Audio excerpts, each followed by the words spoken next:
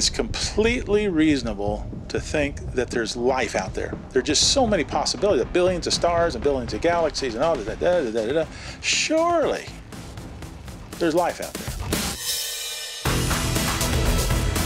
Finding life, even primitive microbial life, would change our place in the universe by telling us that we're not alone. And it would most likely be an indication that we're getting closer to finding an intelligent civilization. It would be really fun if we could find an alien that, could send me an email or Twitter or whatever all day long. But the profound question is life or non-life. Once we have the microbial, we have the potential for intelligence. But if we don't have a life form at all, we don't have the potential for anything. But what if we do find complex life out there? What would it look like?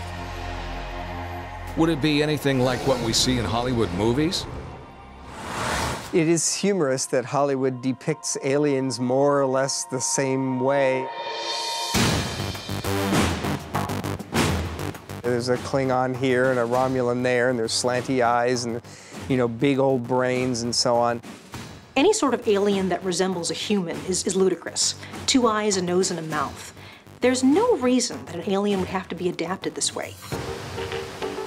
Over hundreds of millions of years, all the creatures of our planet have adapted to their environment. So the chemistries are similar. Which means your genetic makeup isn't all that different from an earthworm, or even your pet. Basically, all animals are worms. We're worms. We got a head, we got a tail, we're long and skinny, and that's how we move forward. Dinosaurs are worms. What people don't understand is that evolution is not a roadmap. Humans are not at the top of the evolutionary ladder. We're not the end point, the goal of evolution or anything like that. We're accidents, we're random. We eat through our mouths, but we can breathe through our mouths, and that means we can choke on food. That's a terrible design. But it's an accident of evolution. Maybe aliens evolved a different thing. Maybe they don't need to breathe. Maybe they can get oxygen in some other way. Anything like that can go, as long as it makes sense for the environment.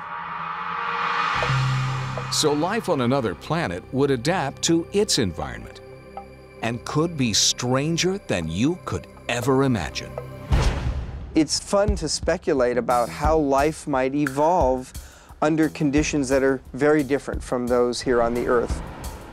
If you lived on a planet with twice the gravity of Earth, there'd be a lot more pull on your body, and you'd come crashing down twice as hard if you fell.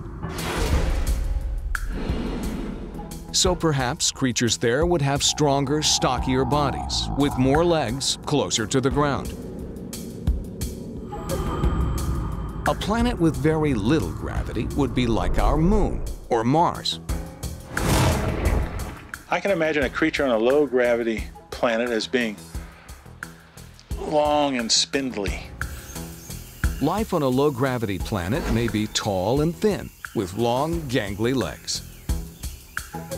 If life evolved on a very dense planet, where the atmosphere is soupy or water-like, you could see creatures as big as whales or elephants actually flying. Not through the air, but through this liquid-like atmosphere. I think we are currently ignorant, actually, about the realistic diversity of life elsewhere.